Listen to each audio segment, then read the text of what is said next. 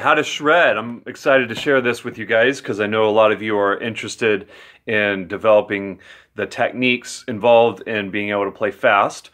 So let's just get into a few aspects that are very good to have as part of your regular practice routine.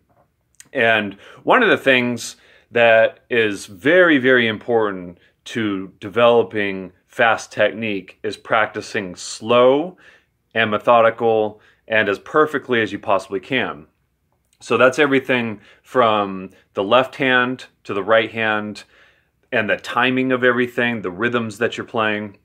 So a really good exercise to get those things really fine-tuned is to cycle a little piece of a scale over and over and over while fine-tuning these little, I just mean like very detailed aspects.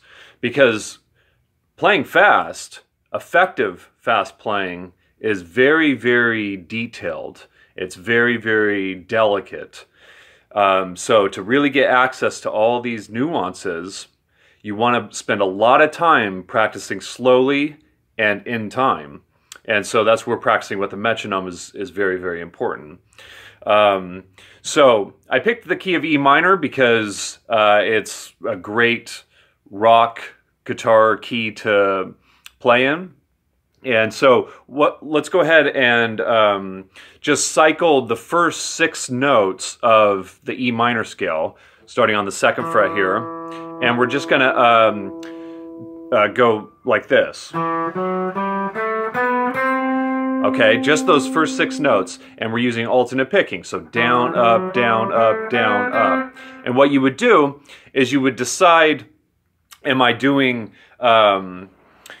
triplets or sextuplets? So if you're doing triplets, then it would be 1, 2, 3, 4. 1, 2, 3, 4.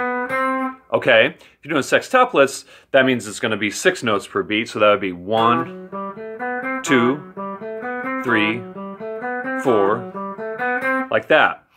So what you want to do is just spend a lot of time on something like this, where you just...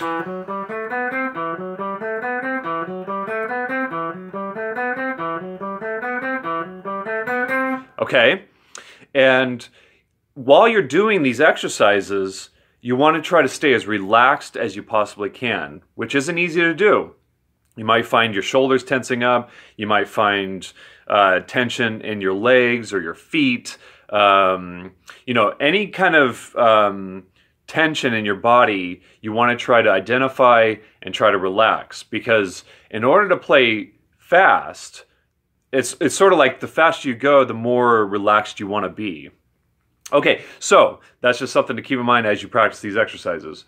Now, when you're going up here, what would be cool to do is to then go up to the next position and then go down. So all together, we're going to get this.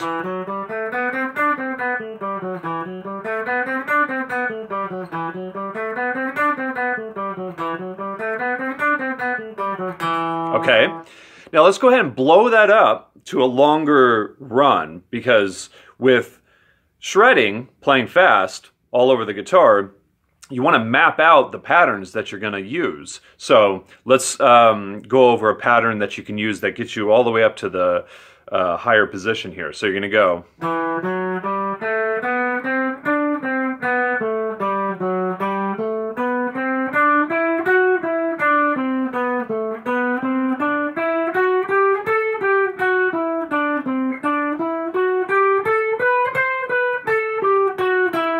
And that brings you back to the E an octave above the initial E here. So you get this. Now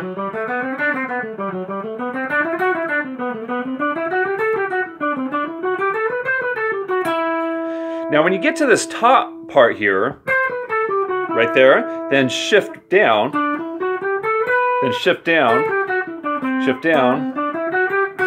So all the shifts get you back down to that first note. So it could be cool to, I'll cycle the whole thing.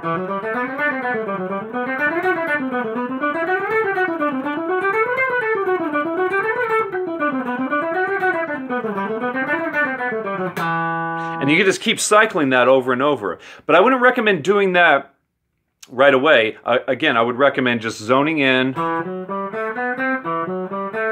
on something like that for a while, and then zoning in on this for a while.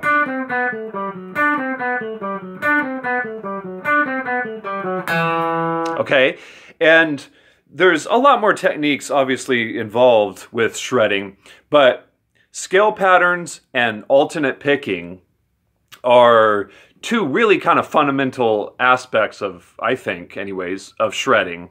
So yeah, that would be a great run to really get comfortable with. And like I said, you want to try to be really relaxed, and you want to cycle things. You want to just cycle little pieces over and over, so that, I mean, what that allows you to do is to not have to think about what notes to play, and that frees up your mind to just think about all these other little details that are involved with shredding. And like any other topic I talk about, there's a lot more to get to, and I'm going to continue to explore this topic with you guys, because I know it's a really common one that a lot of guitar players are interested in. So I hope some of those exercises are helpful for you, and you give them a try. And again, you want to go really slow, and you want to do that for a long period of time, in time.